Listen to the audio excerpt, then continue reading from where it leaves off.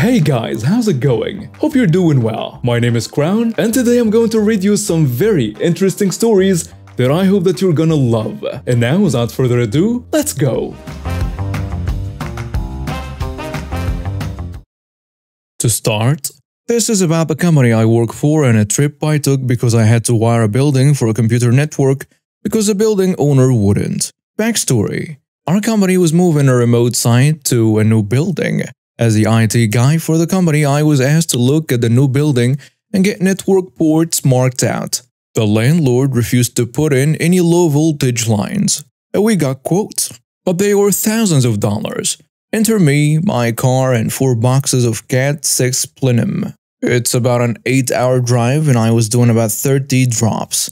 Not a ton, but still a few days' work in some place that's already built up, and its drop ceiling with insulation on top. Messy, itchy work. The story. Day 1, we get there Monday morning at the start of the month. It's actually a cool summer morning, and we're from further south, so no one notices the AC not working for about an hour. Slowly the building begins heating up. It gets to 80 by noon, 85 at 3 p.m. The rooms with floor-to-ceiling windows are greenhouses. It is absolutely miserable. We've been told by the workers still on site that the leasing company was told there was no AC in our building 3 weeks ago. The other thing is there are still workers on site. The building isn't completed. So much for being ready for a handover day 1. Day 2. We're getting agitated. It's 80 degrees in the AM when we first wake up. It's 80 degrees in the AM when we first walk in. It's sweltering. It's sweltering. The other guy that came up with me is a facilities manager. He's screaming at people over the phone to fix the AC. We're all exhausted from the heat by 3 p.m. I found a 4-foot hole in the ducting when I opened the ceiling tile. The AC was blowing, but there was no cold air. We are told the compressor is broken. Day 3, more of the same, miserable in the morning. I'm finally getting the last lines punched in on the patch panel. The AC guys arrive about 10 a.m. They finally fixed the unit at 2 p.m. We asked them what they did, and they said a lot of things. We again said, "What did you do?" The reply was, "We can't tell the tenants. Red flag alert."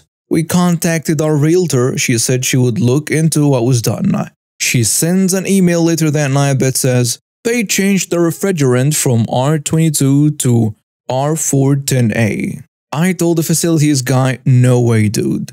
That's like putting gas in a diesel motor. They'd have to change out the entire system. They didn't do that in 4 hours. They basically duct taped and WD-40 that thing back together, and it will run poorly for a month or so, then give out. And we'd be stuck with a replacement. Day 4. Still no running water to some areas, still workers on site, and the AC can't keep up with the noonday sun. And it still hits around 80 by the end of the day. AC runs continuously. We're packing up all the stuff we moved in and moving out. I notice all the fire sprinklers look like they have moved, and the metal protection around the drop tile has fallen to the floor. Sprinklers are no longer protruding from the tiles in places. The sprinklers are no longer protruding from the tiles in places. In others, they are quite a bit lower than they were. Yep, the AC fools stood on the fire sprinklers to fix their lousy duct work. We are looking for a friendly way out. We contact the landlord and say, "You haven't delivered the finished building. We're moving out. The lease is broken." The landlord has a 36-page lease. The landlord won't let us out of the lease. It's 5 years. This is not starting off well. We get in contact with a corporate lawyer and the realtor. They both agree we're kind of screwed. We are desperate for any way out. I started looking at the fire system. I used to run all kinds of low voltage lines, fire, security, and so on. There is no fire panel in our portion of the building. No smoke detectors are hooked up to anything. More red flags. One of our employees that was moving the heavy gear says, "Oh yeah, I meant to mention, I never saw any building permits anywhere."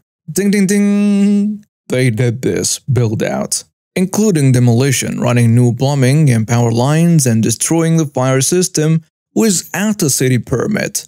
Cue the call to the city inspector's office. Day 5. I wasn't here for this part, but the facilities manager told me this. The city inspector pulled the permits for the building.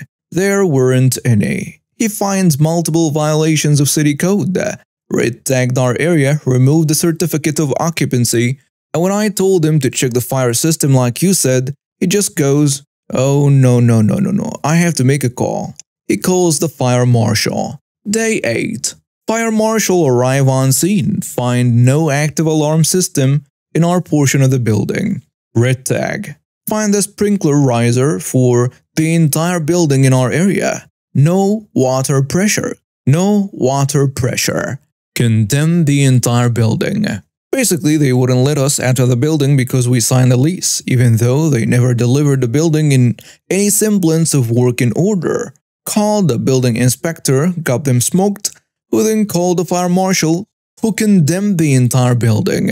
They are still trying to fight us over it, but we're pushing for them not only to refund the deposit and the rent, which they have already done, but for all the time spent moving gear in and out and all the wiring.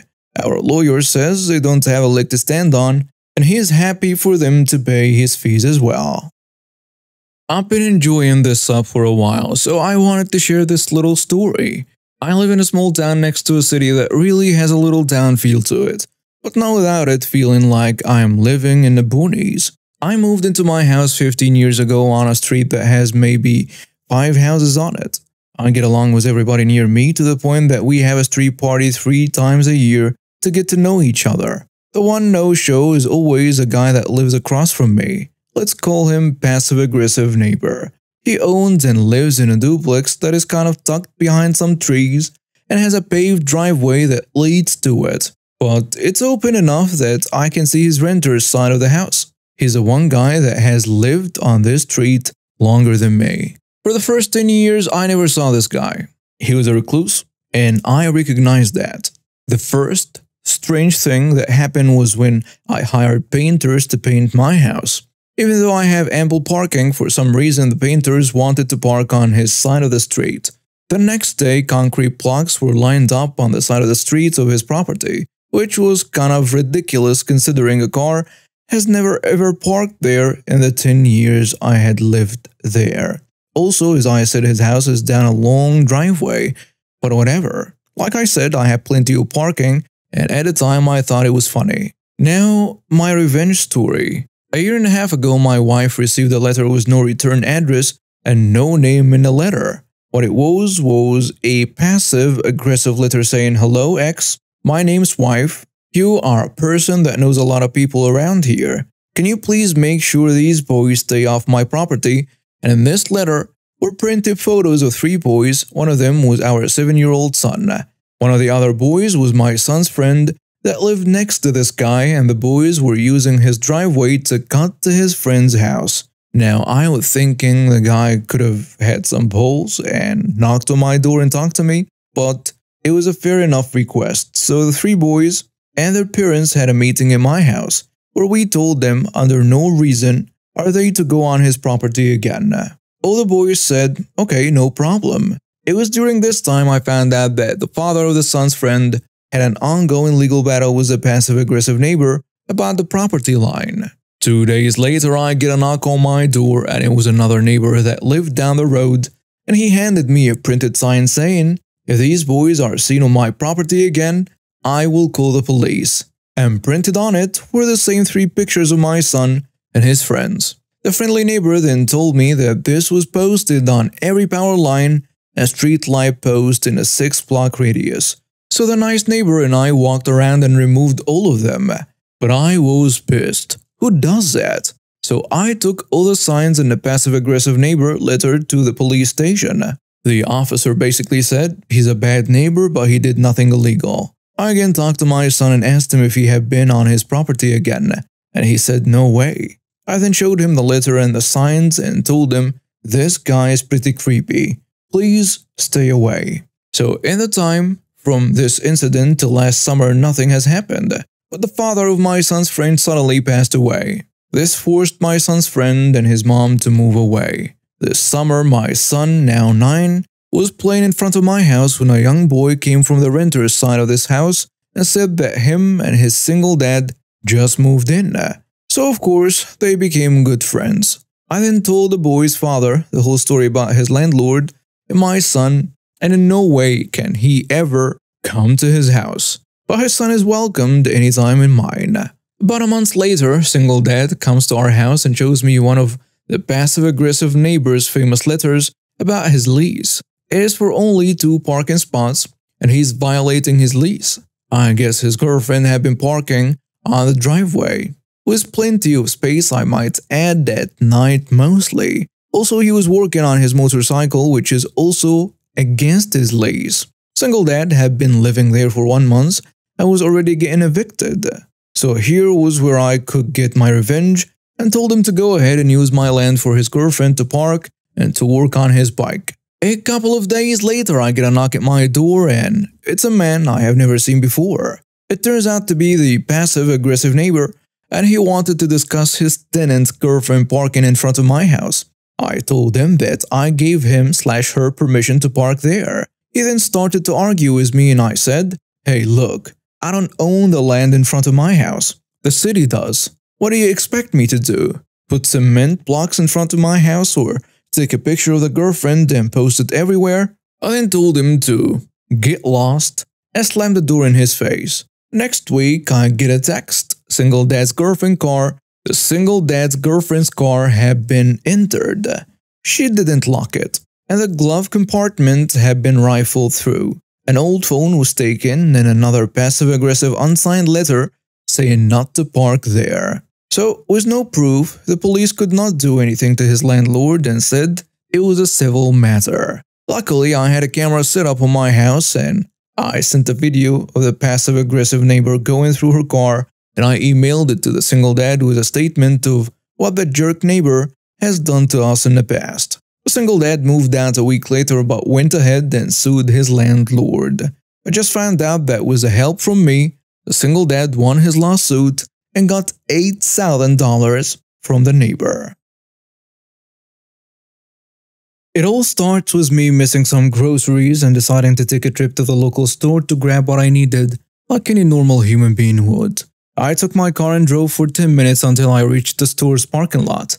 Yet when I got there, things weren't as normal and definitely farthest from being quiet. 2 ladies were going hard at each other in the parking lot about parking, I guess. One of them was supposed to park in a certain spot and apparently the other one managed to squeeze her car in there before she got to it. Something like that.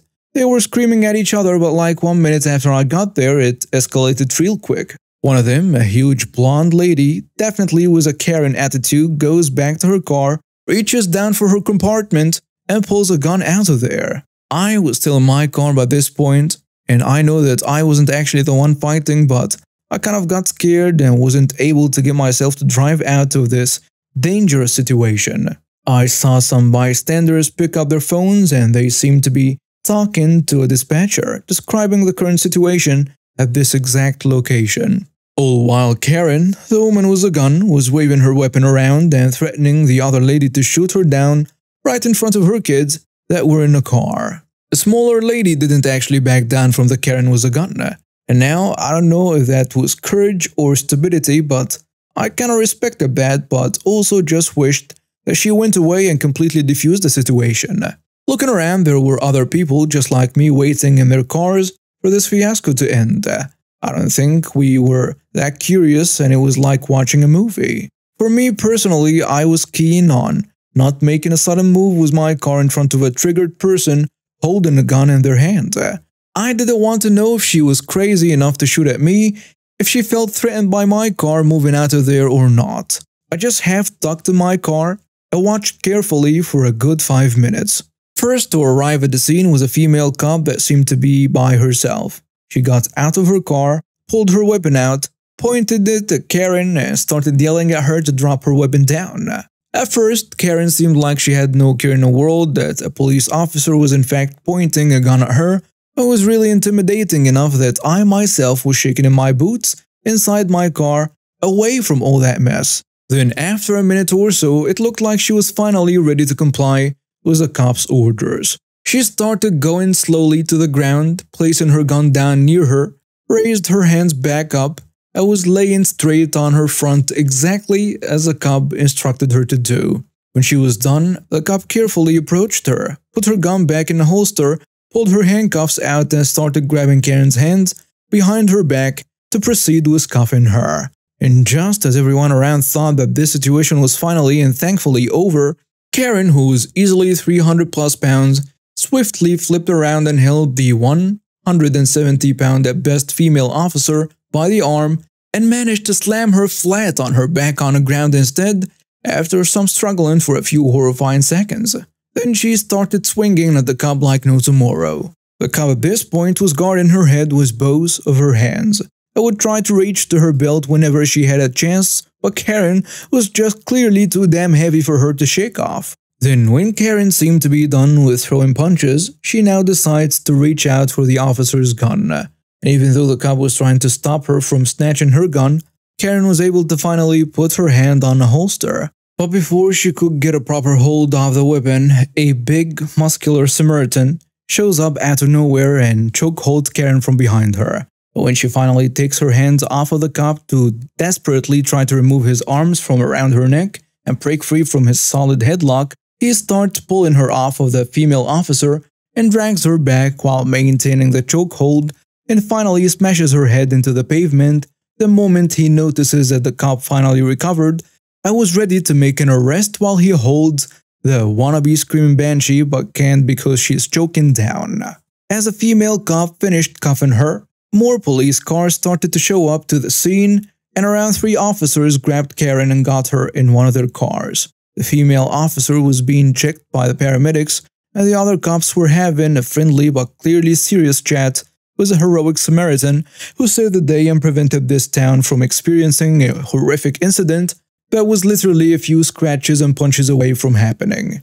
I couldn't help but keep up with the updates on this horrible incident that happened right in front of my eyes. Last I checked, Karen was sentenced to 15 years in prison for an aggravated assault on a police officer, among other serious charges. And the Samaritan that saved the cop's life that day was rewarded by the police department and the city for what he did. I am very thankful that karma was served to that woman that day. I mean, 15 years in prison is extremely painful and all, but the satisfying part for a non-violent person like me was in fact the suffering she was clearly in when she was in that chokehold and couldn't break out of it to save her life. Maybe that's what she needed to fully grasp how the other people that she hurt really felt. Anyways, sorry for taking too long to tell my tale. I hope you enjoyed it.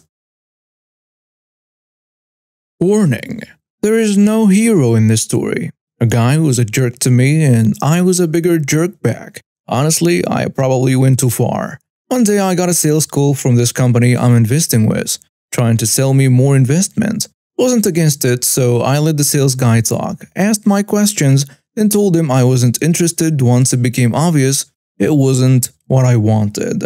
This guy was persistent though. He kept asking why I wasn't interested, then told me he was going to email me a bunch of documentation to help me make my decision. So he emails me some stuff that I don't read and calls me again the next day. I tried to politely tell him that this was a waste of both our time, but then it got weird. Let's call this guy Jack. Did you even read any of the stuff I sent you yesterday? No, like I told you, I am not interested. So you're a liar then? Excuse me? He went on to complain because according to him, I told him I was going to invest in his offer, but then pulled out at the last minute. I told him I didn't say anything of the sort. I simply let him make his pitch, then told him I wasn't interested. Just because he pushes and follows up against my will doesn't magically change any of this. Secondly, this call is crazy unprofessional. How are you going to survive in sales if you start yelling at everyone who says no to you? The call gets really heated at this point. I think my guy was holding in some serious frustration because he unloaded a bunch of insults on me in a wildly disappropriate way. In response, I start needling and insulting him back, infuriating him further, culminating in him reading my address over the phone to intimidate me and making threats about how he's going to come over and kill me. It wasn't my address, it was my office address, but the intent was there. I was pissed after this, and not being able to let it go, I weighed my options. Sending in a complaint was the easiest option. I would almost certainly have led to him getting punished for it, but it was also way too formal and impersonal. For the sake of my ego, I needed the satisfaction of actually delivering a personal blow. So, knowing what offices and sales teams are like, I decided to embarrass him. I run my own business and we send a lot of cold emails. As such, I have access to a bunch of tools and processes to gather email addresses from a given business domain. I get to work, find about 60 company emails, and bulk send the following email to everyone on this list except for Jack. Hi there. I am trying to reach Jack in sales. Please forward this to him if you know him, as I don't have his email. Hi Jack. Just following up on our phone call from earlier today. The one where you called me a lying idiot and the son of which because I didn't want to give you money. Then read out my address over the phone and threatened to kill me. I know it's frustrating when you don't make a sale, but whining about it and insulting the lead isn't going to help you. Not long after the email fiasco, I got a call from someone I didn't expect to hear from, a higher-up manager at the investment company. His tone was apologetic and serious, a stark contrast to the fiery exchanges with Jack. I want to extend my deepest apologies for the distressing experience you've had with one of our sales representatives. The manager began. We hold our employees to a high standard of professionalism, and it's clear that, in this instance, those standards were not met. He paused, perhaps expecting me to interject, but I remained silent, curious about what he would say next. After a thorough investigation, including the emails you forwarded, we've made the decision to terminate the employee in question for his unacceptable behavior. We do not tolerate such conduct towards our clients or anyone, for that matter. This news surprised me, not because I thought it was unwarranted, but because it was rare to see such direct accountability. Furthermore, the manager continued, we understand the severity of the threats made against you. While we've taken internal action, you are free to pursue legal action against him personally. Should you wish to, we can provide you with any documentation or support you may need for this. I mulled over his offer. Pursuing legal action was an option, but it was comforting enough to know that the company had taken my complaint seriously and acted upon it. That was more than I had initially hoped for. I appreciate you reaching out and taking action, I replied. It is reassuring to see that there are still some standards and accountability in place. He says, well, we strive to ensure that all our clients feel safe and respected. The manager said, once again, I am truly sorry for what happened. If there is anything else we can do for you, please don't hesitate to let us know. We said our goodbyes and the call ended. It was an unexpected resolution, one that didn't erase the unpleasantness, but did provide a sense of closure. As for Sue and Jack, I hadn't made up my mind, but knowing I had the option and the company's support was a solace in itself. 10 years ago, I moved for my job. I have forgotten about one of my TVs back home and asked my dad to ship it to me from my company's account since they paid for my move. A couple days later, the delivery driver from shipping company A drops it off. The box was heavily damaged, so I didn't sign for it. He waited while I plugged it in and, to no one's surprise, was damaged. He said that he could take it back if I didn't want to sign for it and the shipper could file the claim. I informed him I was a shipper and would file it here. This was a small mistake, but I've shipped thousands of parts through this company, so I figured it wouldn't be a problem. Claim denied a month later. This goes back and forth for a couple of months, with multiple emails to this old lady, and she didn't care at all. She was also very rude to me via email and phone. Now, this shipping company A has two separate entities, parcel and freight. We solely use this freight company for all of our warehouses across the US. I cut them off at my new store and started using company B. It only took a month before the salesman from shipping company A stopped by. When he showed up and asked why he was losing $20,000 worth of freight a month, I informed him of the $600 broken TV from his sister company a couple months back. He said that he couldn't do anything about it since it was a separate side of their company and backed for the business back. No dice. This goes back and forth for several months. Our average was about 20 to 25k a month they would bill us for, and it was a small town, so they were very upset that it was only over a $600 TV. I got a check in the mail about a year after I shipped the TV along with a letter from their vice president. So I guess this is the pro part. Fast forward a couple years and I've been promoted within the company to make certain decisions, and one happens to be logistics. None of our locations use shipping company A anymore. Some months we spend well over 100k, but most are around 80k company-wide, and this has been going on for several years now. We also inform customers to use shipping company B since shipping company B is awesome and treats us very well. Since about 2011, we have used them countrywide. No telling how much shipping company A lost over a $600 TV. So this story was when I was at Aldi Food Market, which surprisingly has a lot of entitled people, by the way.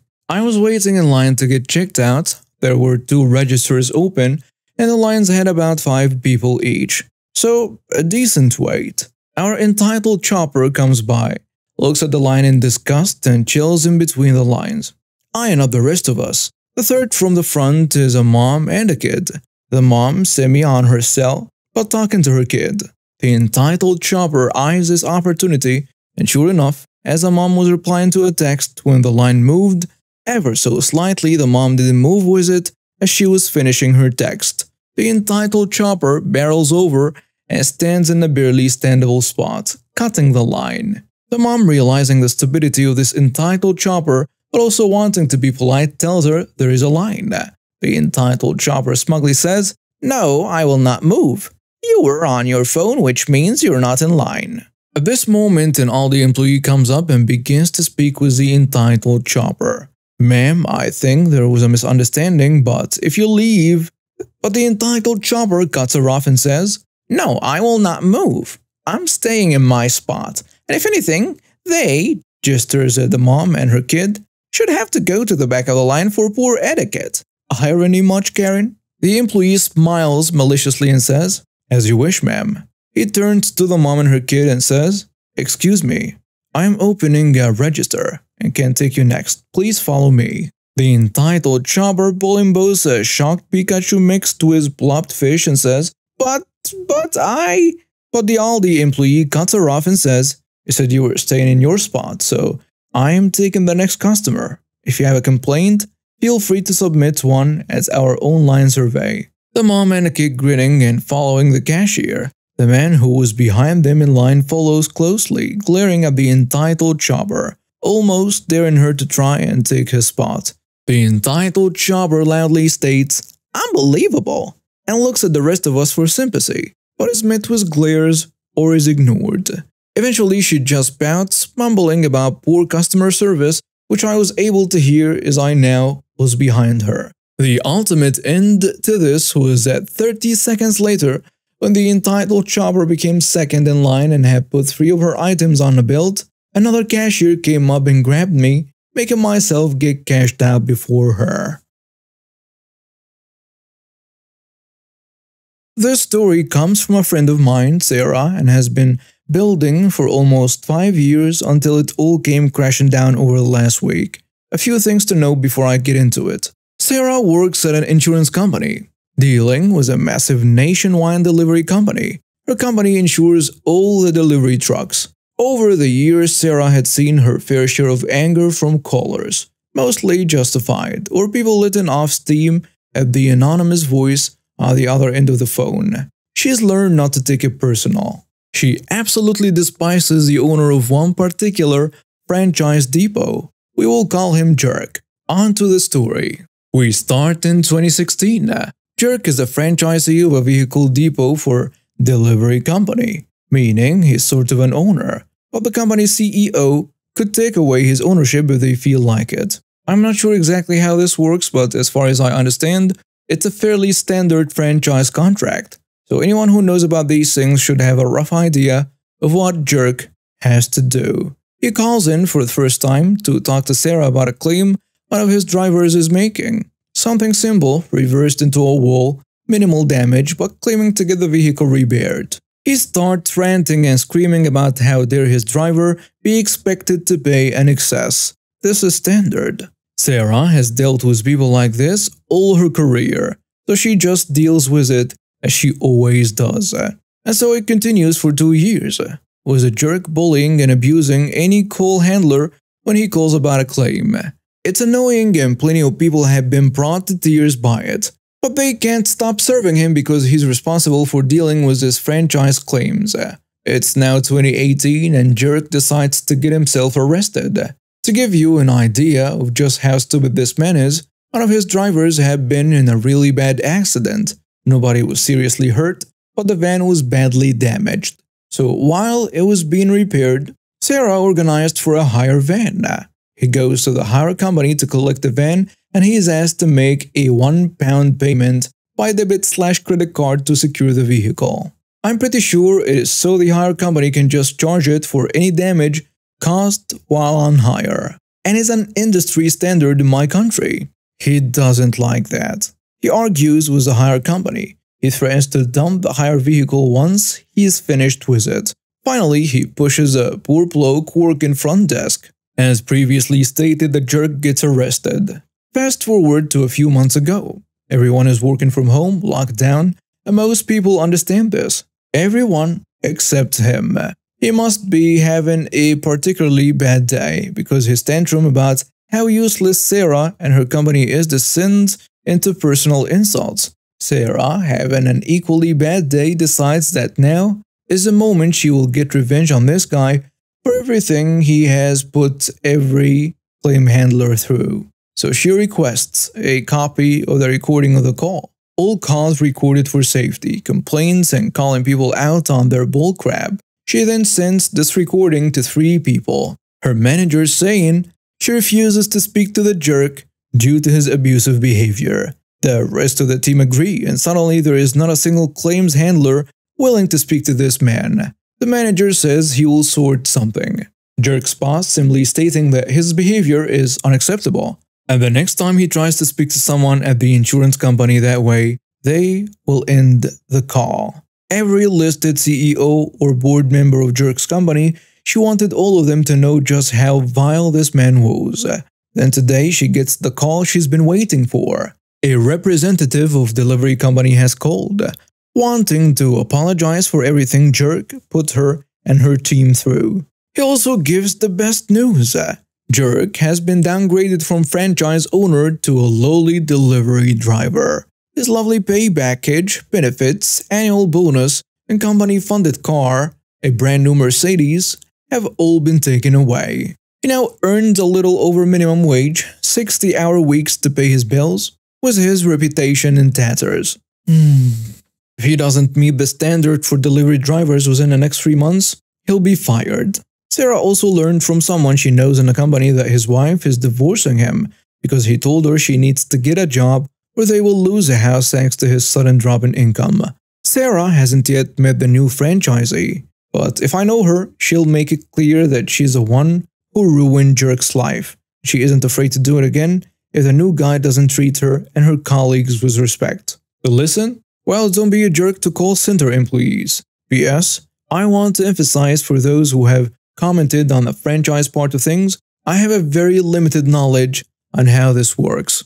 As far as me and Sarah know, the jerk started as an employee of this place, then got the money to buy the franchise. There is something in the contracts that allows the company to take away his franchise, and since he was formerly a driver, he was given that job back on probation. Also, for the person who pointed out the description of lowly delivery driver, I should have made this more clear. This is in no way demeaning the job these wonderful people do. It is how Jerk always described the position when he called.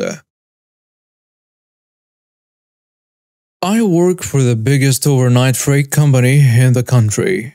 Every year they put out a staff survey pack. Yes, it was paper, before they gave everyone email and internet access. It wasn't compulsory to participate. If you did it, fill it in.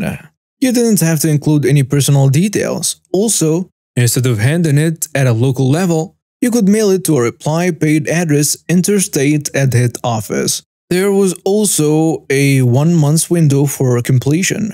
Those that were returned at the office were meant to be in sealed envelopes. No identifying marks in a Dropbox and sent to head office from there. Around 2007, we had one manager who was absolutely destroying us. Leaving shifts uncovered, declining over time, playing favorites, and this led to the majority of the shit slaying him and their survey responses. I had a gut feeling this jerk was destroying all the survey responses that were not favorable to him. I had a busy role and wasn't going to fill it out at work. I did it at home and mailed it back for free to head office interstate one afternoon. That night I got to work. Let's call the bad manager Ben. I'd complied with the survey request, and this is where I like to think the maliciousness comes in. Ben, in the office in front of about 15 other staff, said, "Hey, we haven't got your survey back yet." "How do you know, Ben?" "Well, we haven't got it." "But how do you know?" "They aren't compulsory. They can be anonymous. They are supposed to be sealed. They are not due for another 2 weeks. They don't go directly to you. So how do you know that you don't have my survey back yet?" 15 sets of ears have pricked up and all eyes are on him squirming. "Well, because it hasn't been returned yet." So I repeated everything I just challenged him with. "Is there a secret marking on my envelope to identify my response? A serial number or something?" "No, it's just, tell me and everyone here how you know my response hasn't been received yet." "Well, it hasn't. The only way you'd know is by opening the packs that come back here. You're not supposed to do that, right?" "No, I'm not. I don't." "Tell you what, Ben. My pack went in the mail to head office this morning. You'll never get hold of it. If you're that worried about my response, don't be. I did not carve you up. And it's pretty clear none of the carve-ups returned here are making it to the head office anyway. 15 people are laughing their heads off now." Ben then leaves the room. He watches his step very carefully after that. I refuse to complete any more surveys after that. I don't do the online versions now. A few years later, he tries to misquote me on a phone exchange and put me on a disciplinary warning. As all calls were recorded, I requested he gets the tapes. He refused, and we both knew he was lying and the tape would prove it. He got sacked in 2013, and I now work at the head office.